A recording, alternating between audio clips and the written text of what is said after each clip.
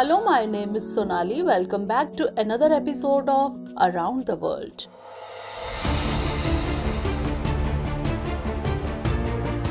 India has emerged as a central player on the global stage. That is why, with its fearless and self-reliant image, India is progressing well at the international level.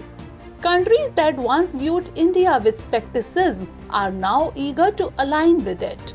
In the 21st century, India's economic progress has garnered attention worldwide, leading to the signing of a $10 billion free trade agreement with 4 European countries: Switzerland, Norway, Iceland, and Liechtenstein. The foundation of this trade agreement was laid in 2008, but negotiations stalled. However, in 2016, discussions resumed, and finally, in 2024, the agreement reached fruition, marking a historic milestone between India and the European nations.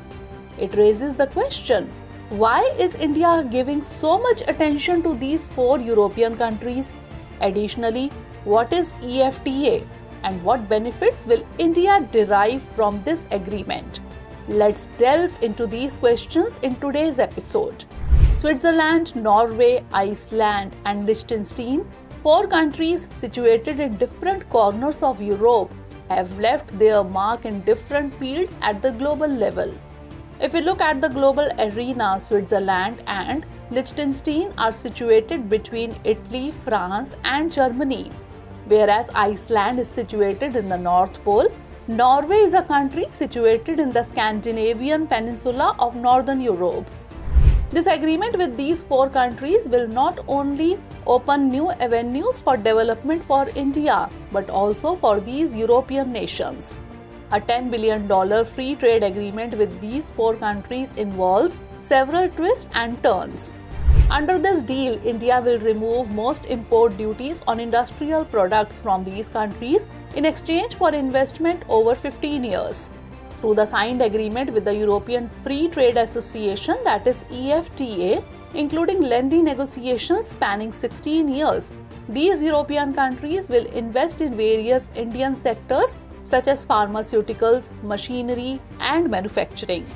The agreement will benefit Indian agricultural exporters by providing them with tariff concessions in the European bloc. Additionally, it will create new employment opportunities. This deal incorporates several new dimensions, including intellectual property rights and gender equality. Political analysts have termed this agreement as a modern trade pact. In the current times, India has emerged as a significant market, and many countries are getting closer to India considering its economic capacity. Several major global companies are willing to invest in India.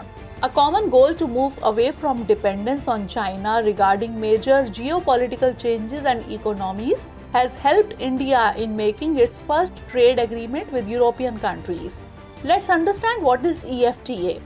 EFTA is an intergovernmental organization established in 1960 as an alternative trade bloc for European states unable or unwilling to join the European Union.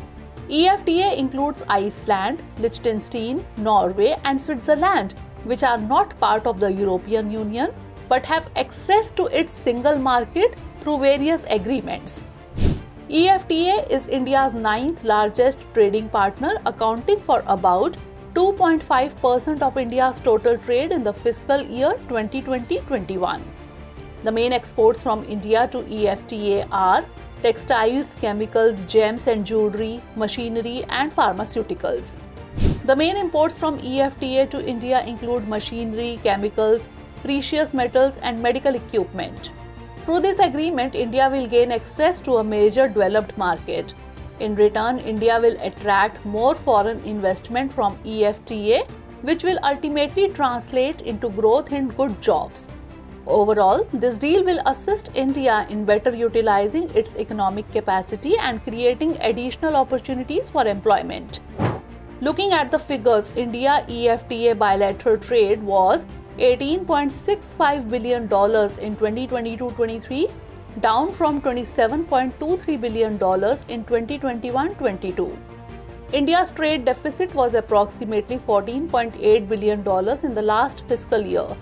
According to the figures after the EU, the United States, Britain, and China, India is the fifth largest trading partner of EFTA.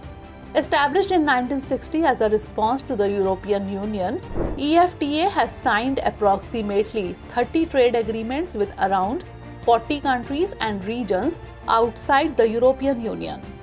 In this series, if we talk about India's relations with these four countries on an individual basis, Switzerland and India have signed agreements on technical and scientific cooperation under an intergovernmental framework, initiating the India-Swiss Joint Research Program. Switzerland is the 12th largest investor in India, accounting for about 1.07% of total foreign direct investment in India between April 2000 and September 2019. Looking at India-Norway relations, the establishment of the India-Norway Task Force on Blue Economy for Sustainable Development was done in the year 2020. Moreover, over 100 Norwegian companies have established themselves in India.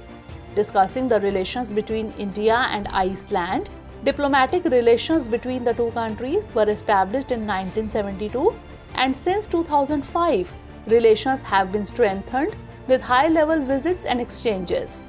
India and Iceland share common values such as democracy, rule of law, and pluralism. Iceland supported India's candidacy for a permanent seat on the United Nations Security Council. India and Iceland cooperate in trade, renewable energy, science and technology, education, culture, and development. To make economic cooperation convenient, several agreements have been signed between the two countries, such as the Double Taxation Avoidance Agreement. Talking about India's relations with Liechtenstein, both nations have friendly relations based on mutual respect and cooperation. Bilateral trade between the two countries was worth $1.59 million in the fiscal year 2016-17. From the perspective of cost and benefit analysis, this is a beneficial deal for India.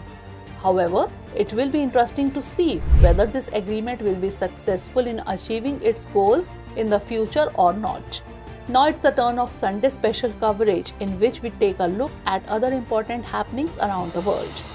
The Reserve Bank of India and Bank Indonesia have signed a memorandum of understanding to establish a framework to promote the use of local currencies for cross-border transactions.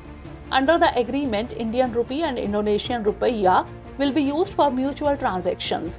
The primary objective of this MOU is to facilitate bilateral transactions in Indian rupees.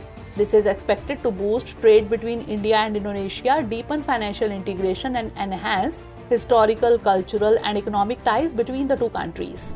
Amidst political upheaval, 𝐿ahbaz Sharif was finally elected as the new Prime Minister of Pakistan. With this, Asif Ali Zardari became the 14th President of Pakistan. As soon as he took the oath of office, Zardari, considering the economic condition of the country, announced that he would not take any salary during his tenure. It is noteworthy that Pakistan is deep in debt, due to which Pakistan is facing economic pressure. Citing its weak economic condition, Pakistan has recently demanded extended fund facility from IMF. China, Iran, and Russia conducted joint naval exercises in the Gulf of Oman. This exercise has been named Maritime Security Belt 2024. Warships and aircraft participated in this military exercise. This is the fifth common military exercise taking place between the three countries. Regarding the exercise, Russia has given a statement that this military exercise focuses on the security of maritime economic activity. Russia's group is led by the missile cruiser Varyag of its Pacific Fleet. In this, representatives of the navies of Pakistan, Kazakhstan, Azerbaijan, Oman, India, and South Africa will act as observers. So that's all in today's episode. See you in the next episode. But before that, let's note down a question based on today's episode. What is the European Free Trade Agreement? Discuss its usefulness for India.